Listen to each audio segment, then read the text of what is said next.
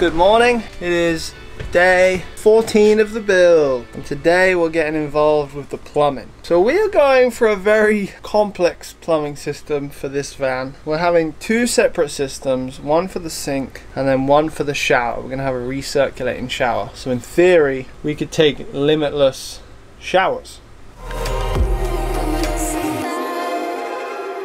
So I'm just trying to plan out now where everything will go to be the most efficient and save the most amount of space. Pretty much. I have to install this before I can do any more talking, because I'm kind of figuring this out as I go, so I don't want to tell you something that's completely wrong. I'm going to figure it out first, make all the mistakes, and then I'll walk you through the system and show you how you can put a recirculating shower in your travel rig.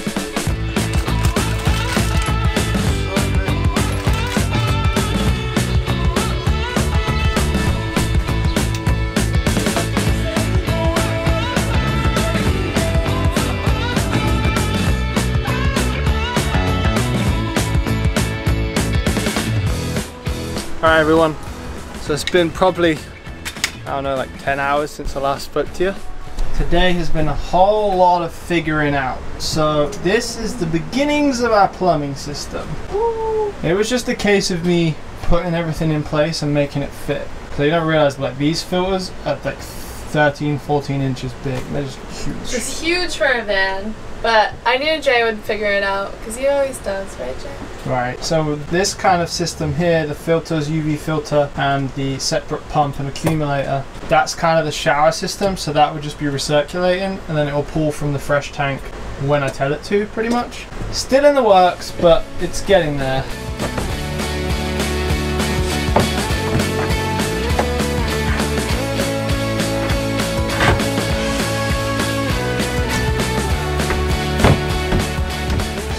Okay, so now I've got that in, I think it's time to talk you through the plumbing system.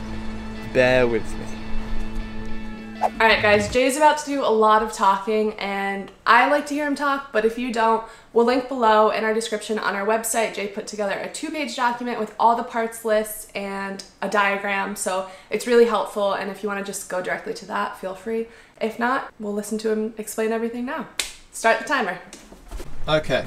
So in this compartment here, we have a 30-gallon water tank that is molded around the wheel well. I cut a little groove in, so I'll be able to see the water level. Probably should have cut it a bit lower. This pipe will get attached to the wall here, and then this is where the water will come in and fill up the tank.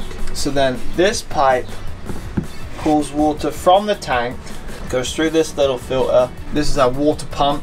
It'll go through the pump, then the accumulator. The accumulator diaphragm in it, so it keeps the pressure consistent, which in turn makes the pump quieter and makes sure the pressure is constant throughout the system. The rest of the water then goes through, and it goes through these two KDF filters from the RV water filter store. So this acts as like our first barrier of defense. So once it passes through these filters, this is where it now separates. So now we're here, it'll come along here. Cold water will then go to the sink faucet, which goes into the wall and behind the shower to the sink faucet. Then the cold water will carry on, hits a T, so now it has a choice. The cold water then will go to feed the shower grey tank. That's part of our recirculating shower system. All the water will then go through this 12-volt valve all the way along here to feed the water heater. So then after the cold water goes to the water heater, which is right there, then it comes out the water heater, the hot side. So now we're on the red PEX tubing. So the hot water goes along here, up here, and then it has a choice. The hot can go to the sink faucet, which is this pipe here, or it can continue on to the shower, which is right here, the shower hot and the shower cold. So when we want to take a shower, this is where our recirculating system comes in. When we want to take a shower, we hit these two switches. This switch will turn on the water heater and the UV filter.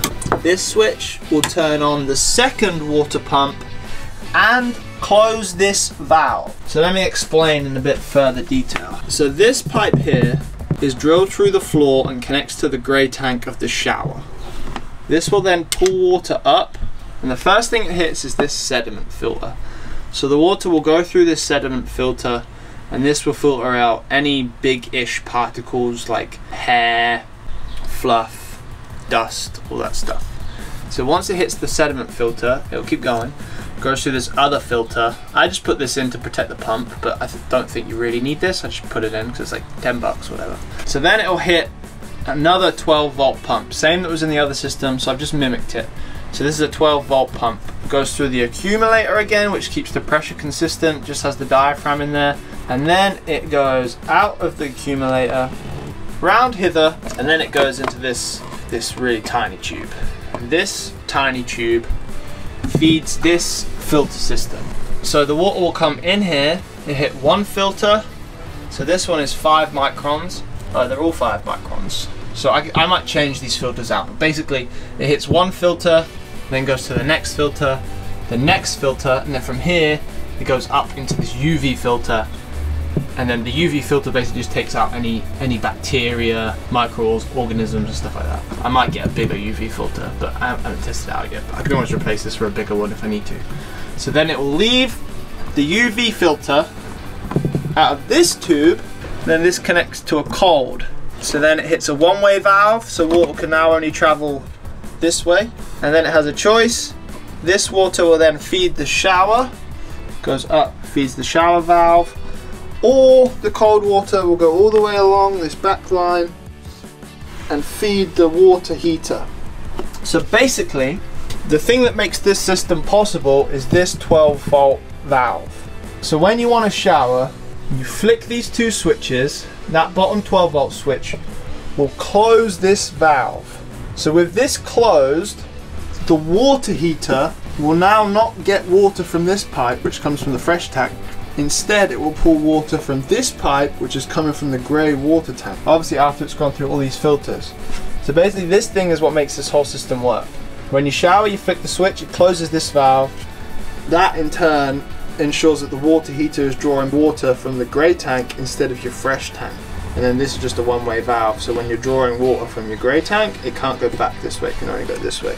So I know there's a lot to take in there, and that was a lot of talking, but like what I did in my previous videos when I did the bus and I did the electrical system, watch the video, pause it, write it down, and when you draw your own diagram and like implement it into your space where you're going to have all your filters laid out, it makes so much more sense. So it's kind of two systems, one system for the sink, and then one system for the shower, and then that 12-volt valve ensures that the two systems don't mix. And then there's a manual valve for when I want to dump the grey tank of the shower and refill it with another 5 gallons of water. Hope that helps. Okay, so now the whole plumbing system is installed, obviously minus the grey tanks, but they're under the van. I now want to work on building like a removable wall here so I can still get access to all my plumbing when I want to change out filters and do regular maintenance. And then I have 2 ports that I want to add.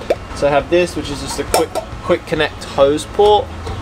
It's pretty simple, you just push connect hose, so then we can spray down our bikes or rinse off our feet outside. And then also the gravity inlet port. I'm thinking I put the gravity one highest, of course, and then the quick connect hose lower. Then I also got this aluminium track, so it's just like, I think it's 3/8 wide, so then I can get a piece of 1/4 inch with like a protective mat on it. I think if I mount the track on the bottom surface here, then I could have a pull out wall that would just pull it in and out, and that's the best way to do it. Let's get making. Walk into the club like, what up? I got a big homie, ain't got nothing on my friends. Okay, that wraps up day 17. Let me turn you around and I'll show you today's progress. I am pumped. I'm pretty pumped too, not gonna lie. Haha, get it? Pumped. Did you mean to do that? The pumped? I don't get it. Pump? Like water? Pump? Oh, plumbing? Yeah. Yes, I did. Yes. So, we got this whole side pretty much done-ish. So we have this panel which hides all of our plumbing right behind there, so then I can get access to it to change filters. The panel just slides in and out. Then covered all the back area in this like utility mat. Used contact cement to put all of this on. So pretty much wrapped like the whole floor. And then here's where all our electrical will be, so I did the same thing on this side. Also got this side panel up, so this whole area is now boxed in. So this is pretty much ready to paint this whole side. Ready for Kelsey, for the cleanup crew? Yep.